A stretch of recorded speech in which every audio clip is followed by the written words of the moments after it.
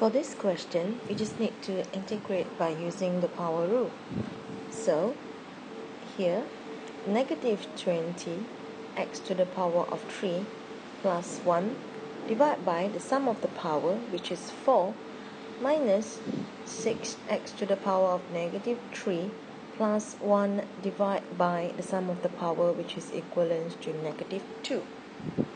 Hence, simplify will give you negative 5x to the power of 4, and the negative and negative here will give you positive. Simplify 6 and 2 will give you a 3x to the power of negative 2 plus with c. You can write it as negative 5x to the power of 4 plus with 3 over x to the power of 2 plus with c. Hence, your answer for this question will be A.